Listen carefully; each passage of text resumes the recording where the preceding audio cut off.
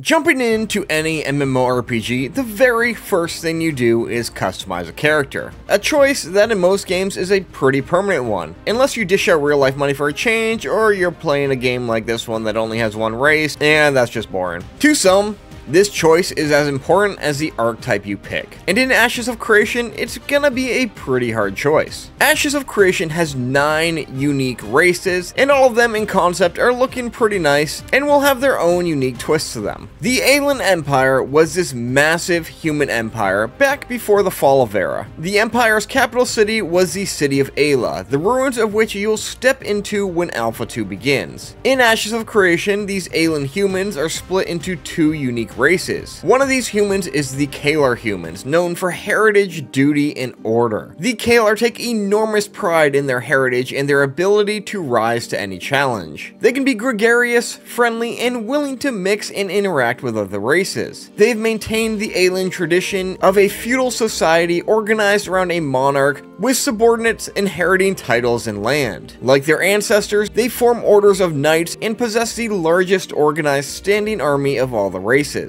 This deep ancestral pride provides them with a keen sense of duty, but it hampers their ability to negotiate and seek diplomatic solutions.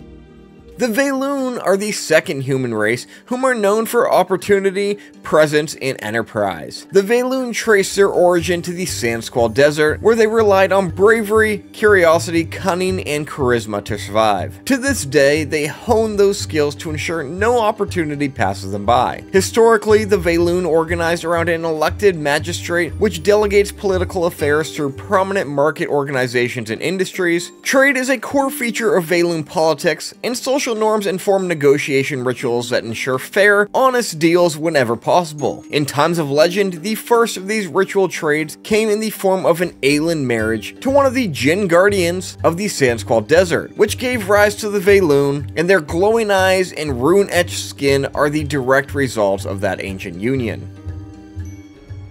The Dunzincle Dwarves were one of the first created major races of Verra, said to arrive to the continent on ships made of stone and steel. This nation deep within the mountains of Verra is one of the oldest in the world. The Dunir Dwarves, who are described with the words artisan, reliability, and deliberation, are hardy and resilient. They value craftsmanship and reliability, thriving in treacherous terrains with unmatched dedication. Loyal to the monarch yet independent in their pursuits, Dunir often perfect trades or seek riches underground. Their military is renowned for its defensive prowess, reflecting their steadfast nature. Known for strong alliances, the Dunir are slow to forget slights, making their grudges legendary. Their stubbornness and loyalty shape their cautious but steadfast political stance. The Nikua, on the other hand, the second dwarven race, are dwarves of exploration, optimism, and hospitality. 3 things matter most to the Nikua: family, open sky, and sails full of wind.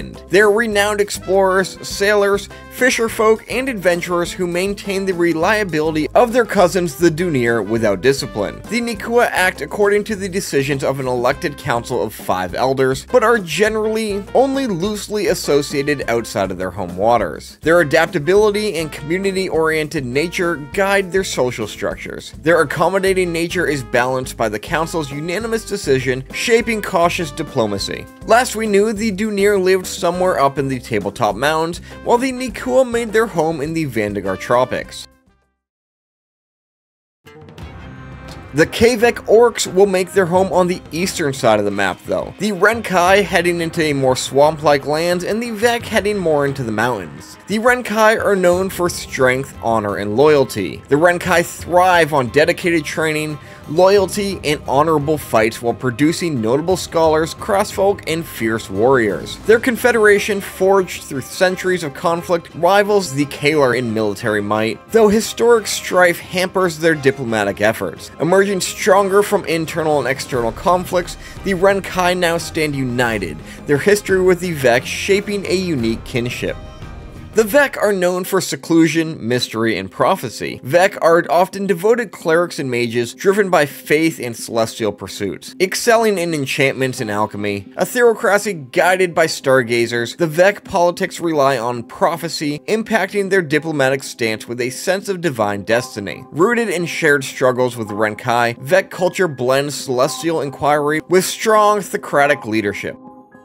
The Pyrenels have also made their home on the eastern side of the map, split into the Empyrean and the Pyreals. The Empyrean appear to be the more token-esque elf, known for grace, diplomacy, and knowledge. Intelligent, physically fit, silver-tongued, and beautiful by any standards, this elvish race of city dwellers are skilled craftsmen, seasonal soldiers, frighteningly powerful mages, shrewd diplomats, and dedicated leaders. Empyrean pride themselves on advanced civilization, elite military, and highly efficient forms of government. Their lifespan is longer than any race on Verra, giving them ample time for academic pursuits and magical research. While shorter-lived races confine their educational pursuits to childhood, Empyreans seek to further their knowledge every day of their lives and have been known to change professions after hundreds of years. The Pyre, on the other hand, value individualism and self-expression, living in tight-knit kinships deeply connected to the natural world. They share resources among kinships and remain fiercely independent, resisting formal governance and maintaining loose family alliances. A violent revolt broke them from their Pyrean ancestors, shaping their ungovernable nature, which they celebrate yearly to honor the fights for their freedom. Then last, we have the Tolnar. Tolnar will live underneath the surface of Verra in what is known as the Underrealm. The Tolnar are as varied as the beast aspects they possess, but they are united in one crucial belief: corruption must be fought wherever it creeps. There are refugees that not only survived, but they have thrived despite the tormenting presence in the world above. In the caverns below the surface, while the ancients ravaged the world, the survivors from all walks of life came together below. They pooled their resources, skills, and knowledge of Essence to build a tightly knit community on trust and necessity. They carry those traditions with them today in that all things are shared, be it prosperity or austerity. Mysterious magical wards throughout the massive caverns sealed them underground until the divine gateways reopened unexpectedly. Cautiously, they returned to the surface to greet the other nations as they arrived through the archways.